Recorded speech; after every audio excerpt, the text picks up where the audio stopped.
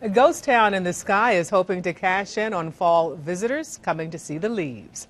The Maggie Valley Amusement Park opened this summer for the first time in years. Owner Alaska Presley faced many obstacles, including a state requirement to build an emergency road under the chairlift. There were also delays from rain and getting rides inspected. Still, Presley says the ground level and the western town are in good shape, and now she's focused on getting the Holy Land theme ready at the top of the mountain. We're ready for the last phase.